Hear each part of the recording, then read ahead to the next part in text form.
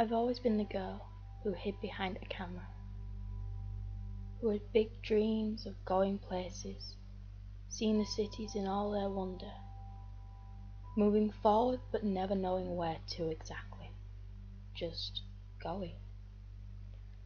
Until life taught me to stop and take it all in, to take each moment for what it will be and to not care what other people think, to be who I want to be without being afraid to fail or disappointing anyone.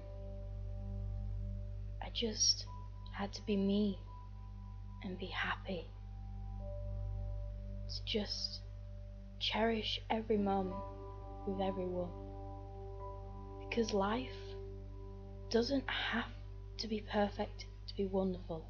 You just have to take short steps, deep breaths, and everything will be okay. I can now enjoy the little things in life, like lights in the sky. It's good to have goals, yes, but don't let them determine your life.